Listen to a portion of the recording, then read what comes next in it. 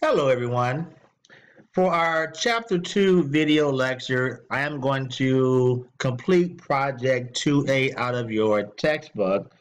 It begins on page 125. I've already opened up the 2A student data file tree inventory, which is shown here on my screen. And now we're going to go ahead and start the work. So you ready? Let's go. So again, I'm going to just go by the instructions shown in the textbook, the same thing you would do for the homework. The first thing is told to do is to create a new folder. So I'm going to click on the File button, do a Save As. I'll do a Browse. And I'm going to create an actual new folder. So I'm going to click where it says New Folder. And the actual name is going to be my last name underscore my first name followed by 2A tree inventory. So I'm creating a brand new folder as indicated in the instructions. Okay, I'm going to save that file in there. The next thing they tell us to do, and again, I'm just pretty much going step by step. They want us to point to column C. So here's column C. And then drag to the right to select column C and D. So I'm going to select column C and D. I'm going to right click my mouse and then click the insert button, and that allows me to add new columns into the actual cell. All right. Then we're going to go down to cell C11. Let's find C11 in my new column. I'm going to type the number in 13129 as instructed. Notice that when you type in, it shows the period in the actual toolbar. It shows you what cell you're in. I'm going to click the check button here to record that, or you can just press the enter key. All right. So on the home tab, again, here's my home tab. We're going to go to the editing section, which is here. Under the editing section, we're going to click on the fill button. Well, first of all, make sure this is active cell. So C11 is active. I'm going to click on the fill button, and then I'm going to click where it says to do a flash fill. And you notice that when I did the flash fill, what it did was it filled the actual numbers in this column. So I did the flash fill. Notice that this is the same number that you see on the item category. By doing the actual flash fill, what it did was it took the actual numbers that's shown in column B and recorded all of those numbers in column C. Okay? Next, I'm going to go to column D11.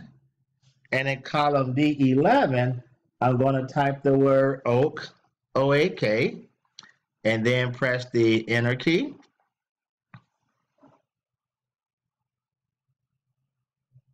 And now I'm going to do another flash fill, but I'm going to do it differently. This time, keeping that cell active, I'm going to hit Control E, which also is going to do a flash fill. So what you'll notice in Excel is that there are several ways of doing the same thing in Excel. So we'll learn different shortcuts to do the same thing. So again, notice now that the category is shown in column D, and by putting the word oak in there, what it did was a flash fill, and all of the actual types of category items are shown now in column D. All right. So now I don't really need column B anymore because I've separated column B into two separate columns. So I'm going to right click, highlight column B, and click on the delete button to get rid of that. Next, in cell B10, which is here, I'm going to highlight cell B10. They want me to type item number. So that's going to be the actual heading for cell B10. And then press enter. Then I want to highlight column C, and on my home tab, from the actual clipboard is over here to the top left hand corner, I'm going to click on the cut button. And what you see now is that now we have highlighted column C. I'm going to now click on cell H1. So let me scroll up so we can see cell H1. Go back to the clipboard and click on the paste button. And now I'm going to actually have different options on the paste. I'm going to click here where it says paste. So what we've done was we've took the information that was in column C and moved it over to column H by using the clipboard portion in Excel.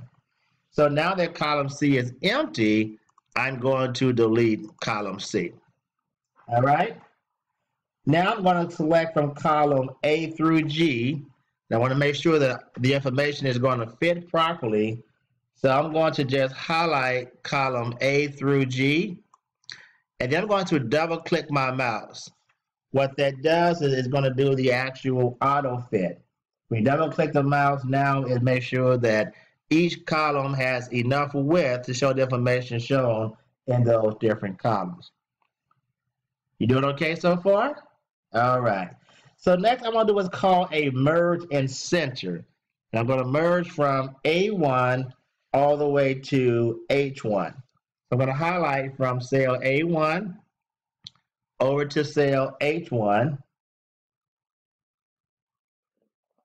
I'm going to apply the title style. So I'm going to go here to my style section, which is here. And for the cell styles, I'm going to apply the title. So I'm going to click here where it says title. So now I have a title in that first cell. Then I'm going to select the range from A2 to H2. And in this category, I'm going to select the cell style of heading 1. So I have a title, then I have the heading 1.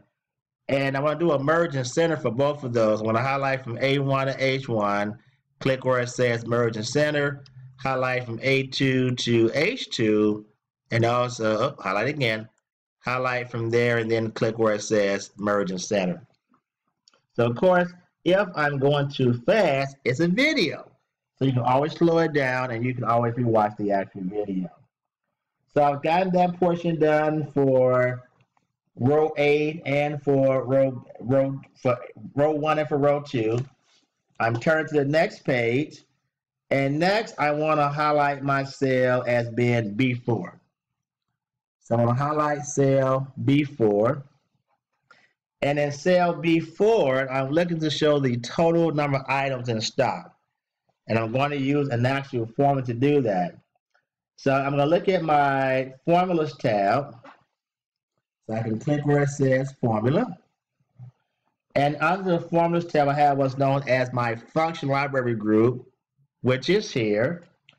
And I'm going to click on the auto sum button in that group. So once I click on the auto sum button, I have different options. And we're trying to see what information are we trying to actually add up. I want to add in the information from cell A11 through A39. So I'm going to click on the sum button. And I want to type in A11. And then I'm going to put in my colon and then put in A39. So we're saying is sum of the items from cell A11 through cell A39. Press the enter key. If done correctly, the amount you should get should be 3,022. Okay, you did a good job for that. Now cell B5 is asking you for the average price. So notice that the prices are shown here in column D. So to get the average price, I'm going to go back to my auto sum key, and this time click where it says average. And this time I want from D11 through D39. I'm just going to highlight it from D11. I'm going to go all the way down to D39. You can type it in, or you can highlight it and get the same result, and then press the enter key. And now it shows the average price should be $107.89. Is that what you got? Good job. The next function would be the median function. And what the median does, it pretty much just finds the middle number. So the median just finds the middle number. And once again, we're going to be focused on the actual retail price. So I'll click on the auto sum. And notice I don't see it, right? So I'll click where it says more functions. I'm going to click where it says more functions. For my category, I'm going to choose statistics and scroll down to the M section and click where it says median. And then press the OK button. And then for the actual range, so where it says number 1, I'm going to type in from D11 through D39. So again, I'm telling the computer to look in cells D11 through D39 to find the actual median. All right. I'm then going to hit the tab button. Just click on OK. So now the median price, which is the middle number, is 107.99. I'm going to do one more or two more for this one. Then I'm going to stop it just to keep this video under 15 minutes. So next thing we're going to look for would be the lowest price, which would be the actual minimum. So click on the auto sum key. I'm going to click on minimum. And once again, my range would be from D11 through D39. It'll show me the actual lowest price, which would be 102.99 is our lowest price.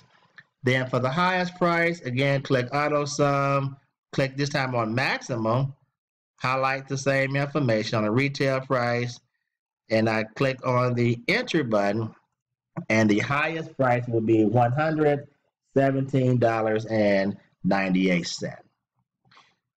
So to recap, we pretty much use our auto sum functions to determine the sum, the total items in stock, the average price, medium price, lowest price, as well as the high price. Okay, so stay tuned. I'm going to come back with a second video. I've completed up to page 130. We'll start off there for the next video. Again, I'm trying to keep these videos not too long so that you don't get bored. All right, see you soon.